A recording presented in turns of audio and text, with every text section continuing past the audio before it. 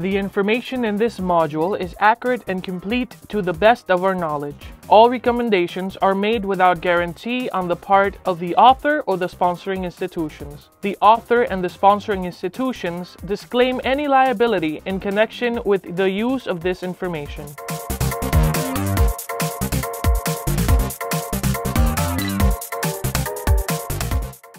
In a previous lecture, we discussed the seed and extend heuristics behind the BLAST local alignment method, without examining some important details of its design. This lecture addresses those details.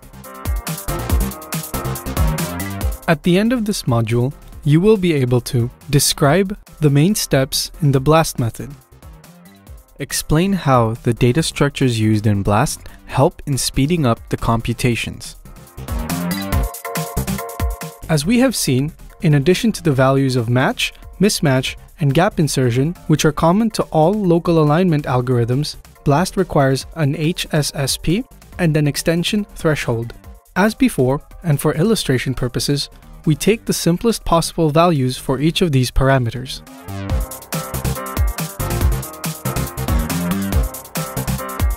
BLAST is intended to find a local alignment between a relatively short sequence and a very large database. The diagram illustrates the search of a local alignment between a given query sequence against a chromosome database. We describe now the steps in the BLAST algorithm. Pre-process the database. This pre-process endows the database with a structure that facilitates the search for k-mer matches. Step 1.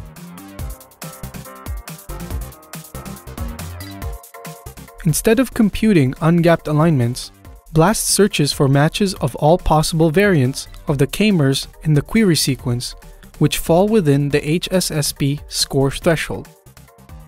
Step 2. Each match corresponds to an ungapped alignment of a k-mer in the input sequence and one in the database. Step 3. This is done exactly as discussed in the previous lecture. Extensions are performed with the Smith-Waterman method. Step 4. The scores of the extended alignments are meaningless as they depend on prefixed thresholds. Instead of a score, the significance of the alignments returned by BLAST are assessed with the help of a statistical model. In summary, BLAST is a 4-step algorithm and a pre-process that is executed before the algorithm. To facilitate our presentation, we make a short detour on numerical representation of k-mers. Each k-mer has a unique numerical representation. As a first step, we associate a unique number to each letter in the DNA alphabet. To represent the former TGAC in base 4, we first replace each letter with the corresponding number. And then, we use these numbers as coefficients of powers of 4. In general, a k-mer uses all powers of 4 from 0 to k-1. The resulting number is the numerical key representing TGAC.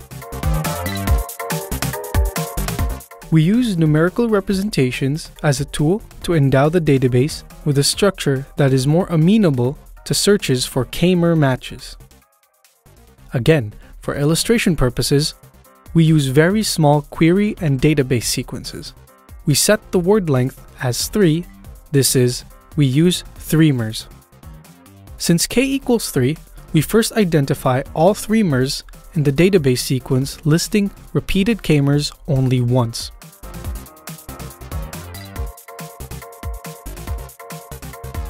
Here, we found an additional repetition and another one. This is the list of all 3-mers and their position in the database sequence. Next, we compute the key of each 3-mer in the list and sort the table in the increasing order of the keys.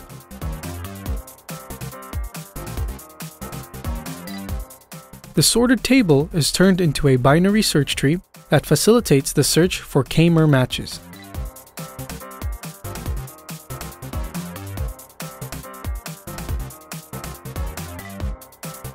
In a binary search tree, the key in a left descendant is less than the key in the parent node, and the key in the right descendant is greater than that of the parent node. This happens in each parent-descendant connection, and so on. The search method is a match algorithm. At each node, the input number n is compared with the key. If n equals the key, the match is reported and the search ends. Else, if the key is less than n, the search is moved to the right node or to the left node, otherwise. This is efficient because no search can take longer than the height of the tree. For example, let's take the input n as 19. Since 19 is less than 26, the search is moved to the left node. Since 19 is greater than 15, the search is moved to the right node. Since 19 is less than 20, the search is moved to the left node, where a match is found. We use the match algorithm to find all ungapped alignments between the k-mers in the input sequence and those in the database. In our example, there are just two 3-mers, one starting at position 1 and the other at position 2. This is the list of all 3-mers whose ungapped alignment with ATC and TCG have a score less than or equal to 1, the pre-established HSSP threshold. We compute the keys of each 3-mer in the list, and start threading each of the keys through the binary search tree.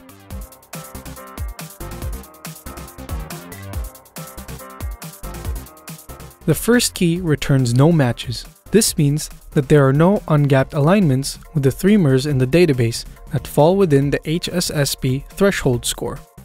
Actually, the first key that produces a match is 12. Here is the trace of its threading.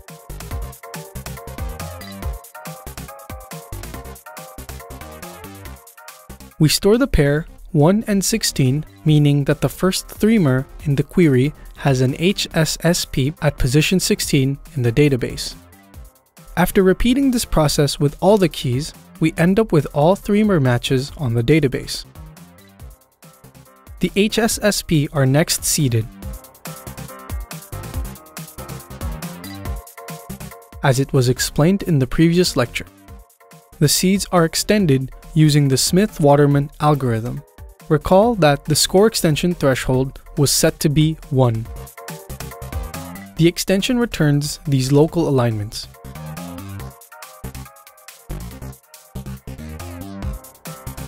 Here, M is the sum of the lengths of the chromosomes. As remarked before, BLAST is intended for local alignments of a short sequence of length L and a database whose total length is a much greater number M. To estimate the time complexity of BLAST, we observe that the number of k-mers in a sequence of length L is exactly L minus k plus 1, counting repetitions. Also, the total number of distinct k-mers over a 4-letter alphabet is 4 raised to k. The number of operations involved in finding all matches of the k-mers of a sequence and those of a database is thus L minus k plus 1 times M minus k plus 1, and thus the direct method is order L times M. By using binary search trees, BLAST involves 4 to the k times L minus k plus 1 times log M minus k plus 1 operations, which makes it an L log M algorithm. Thus, BLAST much faster than a direct search of ungapped alignments and also much faster than Smith-Waterman, which is also order L times M. By endowing the database with an amenable structure and using an efficient match algorithm instead of ungapped alignments, BLAST finds all HSSP in n log m time. Extensions return a collection of local alignments within the pre-established score parameters. An analysis of these matches is still necessary to assess their significance.